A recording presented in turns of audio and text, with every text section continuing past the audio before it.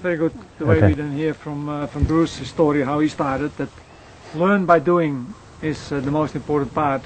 And then like checking the pH and seeing at the same time the soil and seeing the worm cast in the condition, that you then can already predict beforehand what the answer will be, because you start to be part of the process.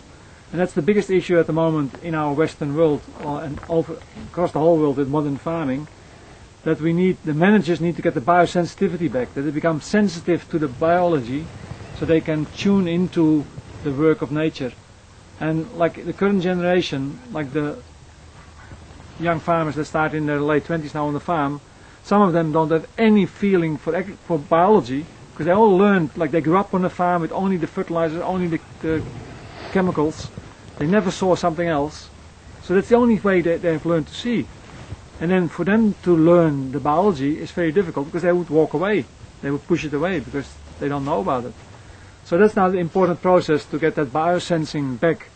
And then we can make terrific properties, very productive, because we know what the soil fertility is. We know how to maintain soil fertility for the production of the beef, wool, vegetables, grains, everything. Because we talk with nature, and we sense, we get answers back from nature, what they like and what they don't like. And then it's exactly right what Bruce is saying. You don't need to know so many grams of this, so many grams of that, a kilo of that. No, you just know what kind of ingredients are needed, and then the biology sorts out all the details and they produce the final product. I think the people who get the best results are the ones that use intellectual science and intuition. Yep.